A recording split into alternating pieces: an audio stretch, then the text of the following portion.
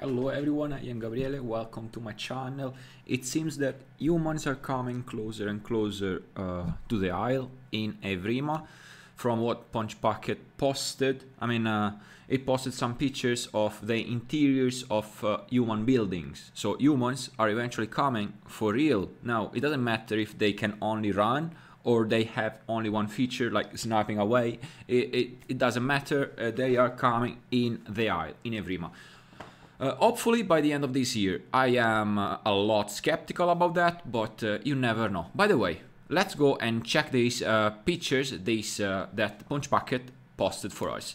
This one is we can check like an office in here inside a bunker where we have a personal room on the left hand side, a very old computer. That's a very old computer, by the way, where the Apollo engineering name on it, and a couple of number pads. These number pads may do I think a lot of functions, but one of these functions might be to lock and unlock possible doors, possible safety rooms, where you can be safe from dinosaurs, from the outside world. Or, I don't know, probably they are a mean of communication from this area to a very far away area from on the other side of the island.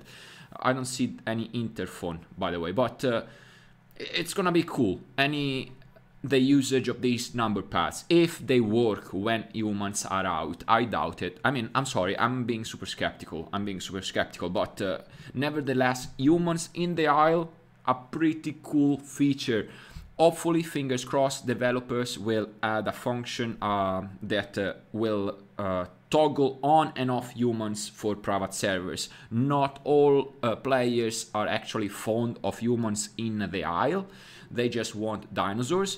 So a function for private servers to toggle on and off the usage of such playables, which are humans, that is, or mercenaries for now, that is. Now, this is the interior, a personal room, I assume, I guess, or probably it's just an emergency room to heal certain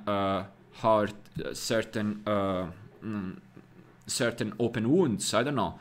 I have no idea, but this is like an emergency bed, and this looks like, well, this is a sink, nothing else to say, and a broken mirror. All of this, it looks like pretty abandoned in a pretty grim world without light, a dark, a terror world. And this inside, this instead, it is, I don't know, to me, it looks like the continuous of that bunker, an office again, where everyone can actually rest, gather in here, snipe from these little windows in here. You can snipe dinosaurs from far away. I don't know, it's just guesses. We have air conducts, we have, I don't know, lockers, plenty of things. And the first / last picture is a storage room in here. All of these interiors are pretty good, I like them. They give away that idea of abandoned, or used from time to time, but / abandoned bunkers that humans can actually man in order to fight dinosaurs at a more advantageous position in case you are running from bunker to bunker and you are breaking havoc with your fire guns, if you find any, because probably you won't have any fire gun when you start. It's just assumption from what I read and from what I understood. Well, what are your thoughts on all of these snapshots that Punchbucket posted in the Isle official Discord?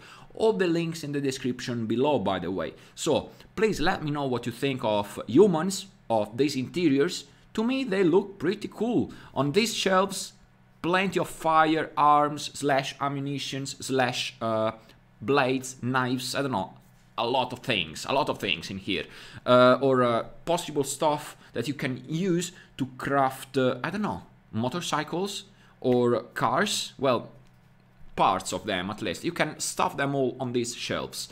I don't know, just ideas, or just potable water, you never know.